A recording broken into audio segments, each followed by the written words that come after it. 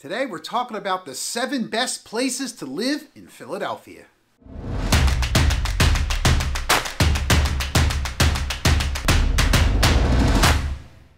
Hello everybody, welcome back. It's Gregory here, your local real estate expert here in the Philadelphia area. Thanks for visiting our channel, Living in Philadelphia. Our content is all about buying and selling in the Philadelphia area, the beautiful state of Pennsylvania. Also got you covered in Jersey too. Heck, we can help you all across the nation. So if you're looking to move here or sell here or buy here or thinking about it, consider hitting that subscribe button. All right, let's get to it.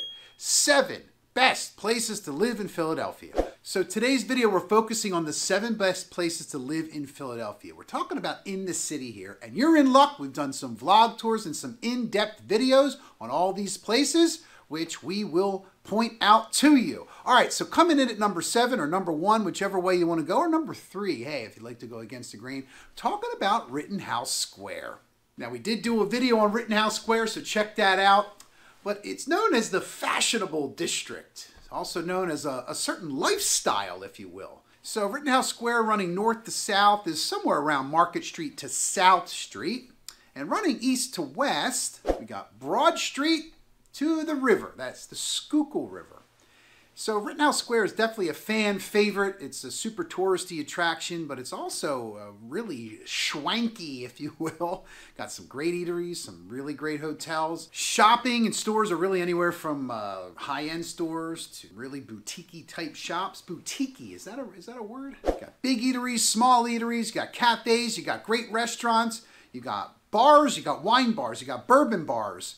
You even have a tequila bar. Hit me up for the location of that. So Rittenhouse Square is definitely like center city living's finest. It's the part of the city that never sleeps. All right, so next up we got Chestnut Hill. Now you're in luck. We did a great blog tour of it. You got to check out Chestnut Hill. We went really in depth into the neighborhoods. We showed you some houses, some great places to eat. So Chestnut Hill is on the outskirts. Now it's like northwest Philadelphia. It's about 20 minutes outside of Center City. So what I like about Chestnut Hill, and what a lot of people like about it, it's super walkable. You even have some cobblestone streets still, but it's also green. There's Fairmount Park and right along the Wissahickon Creek, so it's kind of residential and can get kind of rural, if you will. Literally on the border of Montgomery County. It's a pretty affluent area. It's got a lot of historic mansions, Victorian twins. It's a beautiful section of the city. Excellent spots downtown for shopping. I say downtown, like downtown Chestnut Hill. Chestnut Hill Hotel. Still taking guests and still serving great food. Chestnut Hill's definitely a fan favorite, a Philly favorite. Can you say Philly favorite 5 times fast? All right, coming in at number 3, we're getting about halfway through our list here. We got Bella Vista. And boy, is it a beautiful view. Now check out our video that we did on Bella Vista, and you will not be sorry. Now Bella Vista, it connects Center City to South Philadelphia. And South Philly is like your age-old friend, your old faithful buddy, if you will. And this connection keeps a beautiful area, excellent walkability, great price points in homes. It's an excellent gateway, if you will. So if you don't want to spend or have the hubbub of Center City, but you're not quite ready to be all the way south, Bella Vista is definitely for you. Bella Vista was founded by a bunch of great Italian people, okay? 9th Street Italian Market. I mean, the food is unbelievable. The market is unbelievable. But it also has a great culture diversity there. It's a melting pot, if you will. Number 4, we got Gayborhood. And we've done a couple of videos on Gayborhood, and it is one of the most popular sections of our city. It's so fun to visit. It's great for shopping. Now, it does have a very large presence of LGBTQ culture. So between 11th and Broad and Market and Spruce, I think it is, that rectangle there.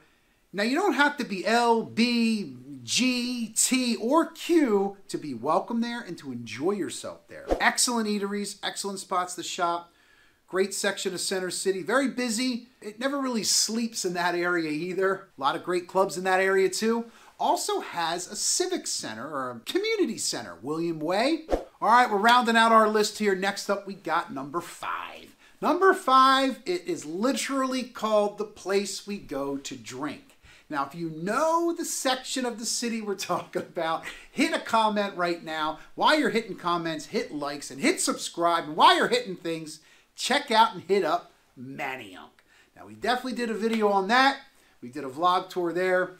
Manayunk is a super hilly but super fun part of our wonderful city. Now, it's also getting towards the suburbs, so it's got a great location, awesome fun life. It's walkable, it's drivable. Now, parking is a little bit of an issue there, but doesn't matter where you park, you'll definitely be having fun in Manayunk. The heart and soul of Manayunk is the famed Main Street. Got dozens of places for eating, for fun, for shopping. You're looking for some great music, or maybe do some dancing, or looking for a fine dining experience. Manayunk has it all. What's really cool about Manayunk, and most parts of the city too, is the fun isn't just at night. Okay, there's a lot of stuff to do during the day. If you checked out our vlog tour there, they got that really cool farmers market that comes in. There's also a lot of biking because it's uphill in some cases. A lot of inclines, as they call it. So if you're looking for walkability, fun things to do during the day, also at night, great price point for homes, great bang for your buck there too. Check out Manayunk. Number 6, we're going to be finishing our list here soon of the top 7 places to live in Philadelphia. Now, number 6 is we're going to go old school. We're going to get historic up in here, and we're talking, of course, about Old City. Now, we did a vlog tour of Old City as well, and what a beautiful section of the city. Now, it is a great tourist attraction there, and it is in its historic district of Philadelphia. We've got Vine Street to Walnut, and we've got 7th Street to the Delaware River. Now, it's situated right next to Independence Mall, and talk about cobblestone streets. An 18th century charm. It's one of the oldest parts of the city, and I think it is the oldest part of the city. I think that's why it might be called Old City. But that doesn't mean the homes are in shambles. You got some great real estate in Old City. Excellent locations. Lots of fun things to do. You like to be on the waterfront? Old City's definitely for you. You like history? Old City's definitely for you.